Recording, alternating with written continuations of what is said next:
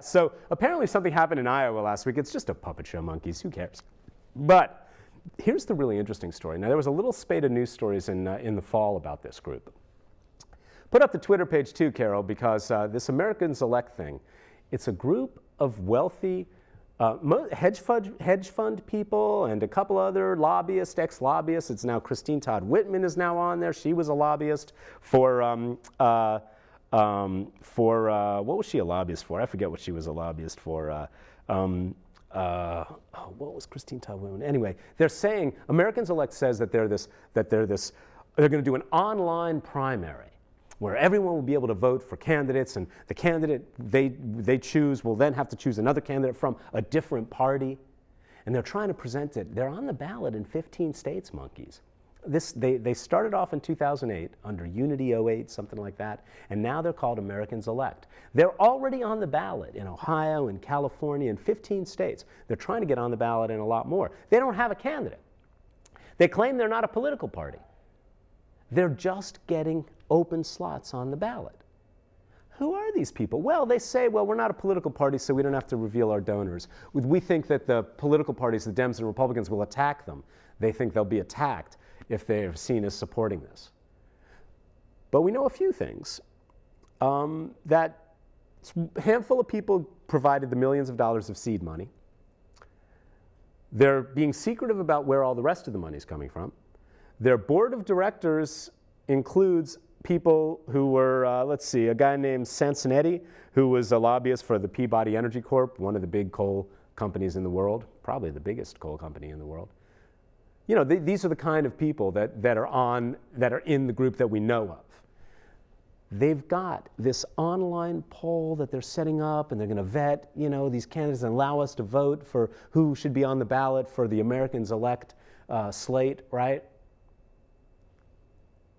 But guess what? There's a committee at the top of that that gets to decide which of the people we choose in the online poll they are going to put up. I think the whole thing's a backdoor way for Bloomberg to get on the ballot in a bunch of states, Carol.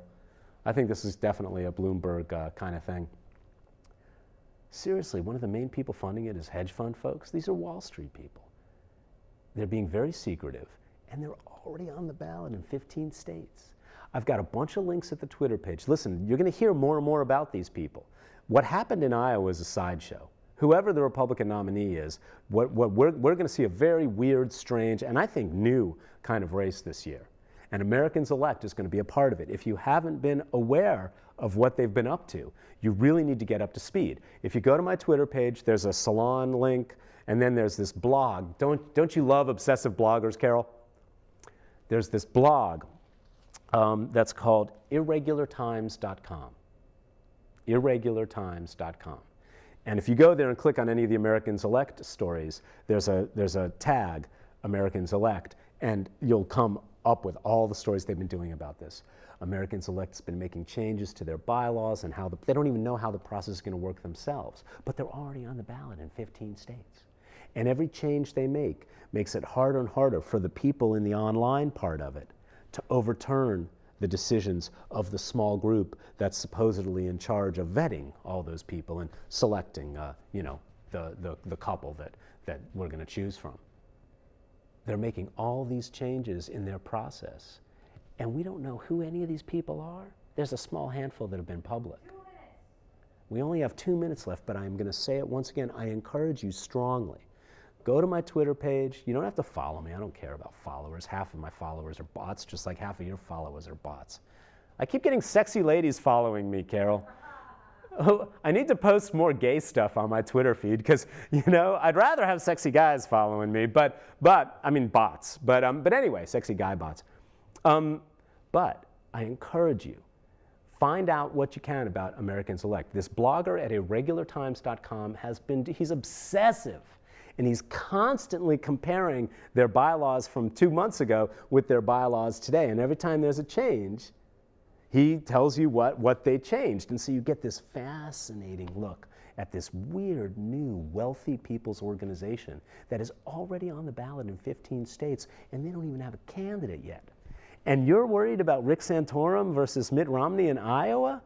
That's not the story right now, monkeys. We are in a new era. Something very strange is happening. So, and the people behind it are being secretive for a reason, right? There's no reason for these people to be secretive, except, you know, they don't want you to know where Americans Elect's money's coming from. This is not a good thing. Do not believe these people. This is clearly not a good thing. So panhandling should, in Wake County, Carol, do you know the laws they passed in Wake County against panhandling? Real fast. You have to get a new permit with a photo ID, which is already enough of a barrier that it should be unconstitutional. To require a photo ID to panhandle? Please. That's completely unconstitutional. In Wake County, they made it so you need a new photo ID, a new license to panhandle every week, Carol. Every week, 20 bucks. 20 bucks. The ACLU's all over that crap, as they should be.